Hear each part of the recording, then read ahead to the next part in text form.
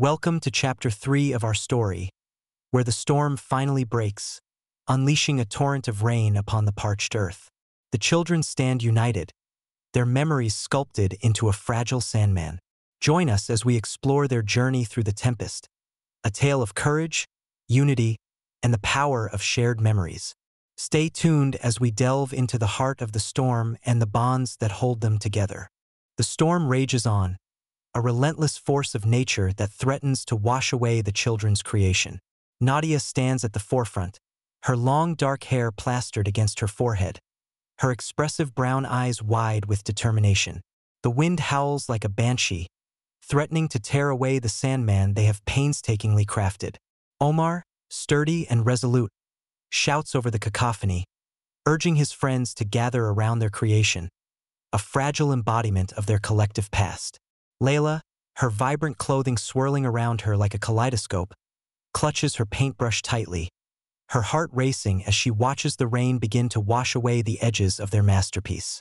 "We can't let it go," she cries, her voice barely piercing through the storm's fury. The colors of her imagination, the vibrant hues she has painted into the sand, seem to bleed into the earth, merging with the memories they have shared. Eli, standing slightly apart, feels the pull of the storm deep within him, a connection that thrums like a heartbeat. He has always sensed the whispers of the Sandman, but now, as the storm rages, those whispers grow louder, urging him to act.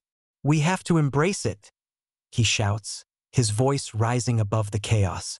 "The Sandman is our memories. We can't be afraid of them."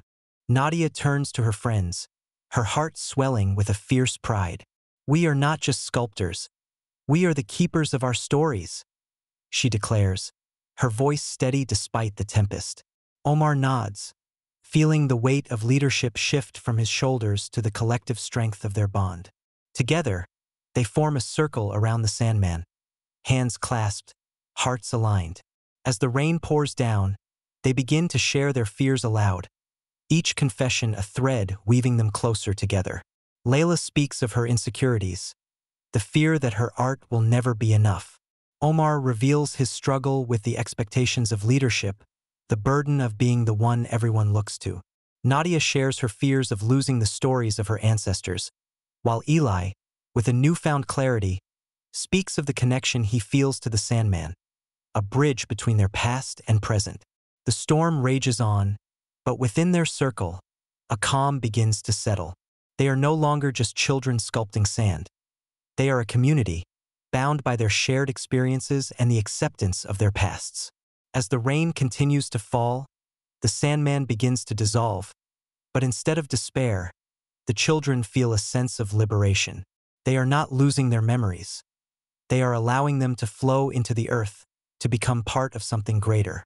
In that moment, as the storm howls and the rain falls like a cleansing baptism, the children embrace their fears, their regrets, and their hopes. They stand together, united against the chaos, transformed by the storm that had threatened to tear them apart.